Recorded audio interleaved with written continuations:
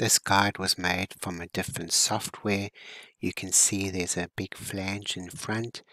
Also, the other issue is that these sleeves are intersecting each other and there are no real guide stops. So this is a problem we're going to sort out. Go to the B4D module and navigate to the sleeves for other systems. Here we're selecting the edge loop. We outlined this clearly how to do this in our video tutorials. Then we're going to make these cylinders which need to be pointing downwards into the model. Then we're going to accept those. We're going to scale out these blue tubes a little bit to get rid of these intersections. So here you have to decide how much space you need for your drill.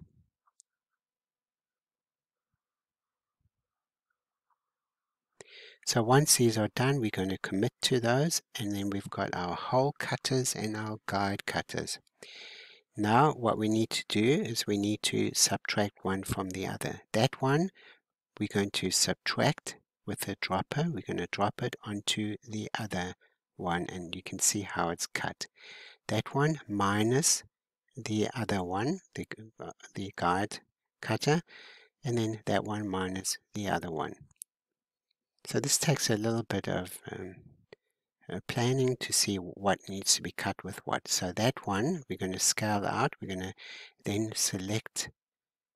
We're going to select that one and then put the dropper onto that one, that guide cutter.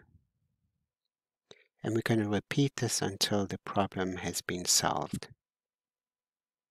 Good. Next problem is how to get rid of that flange.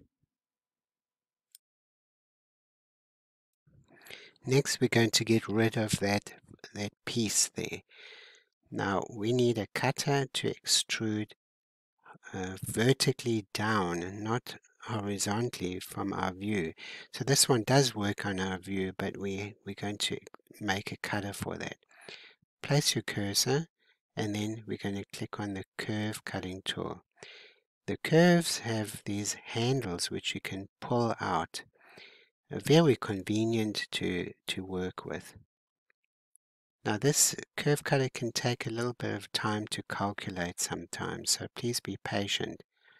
Here I'm going to increase the vertex count by clicking on the plus sign and then making my tool. So once I've got the cutter, we're going to keep the outside. This would have cut right through it, so hide the cut, and we're going to pull this cutter upwards a little bit. Okay, to a certain point that we want it to be cut. Now we can go into edit mode and change the vertices a little bit. So here proportional editing is on. I'm going to move those down a little bit.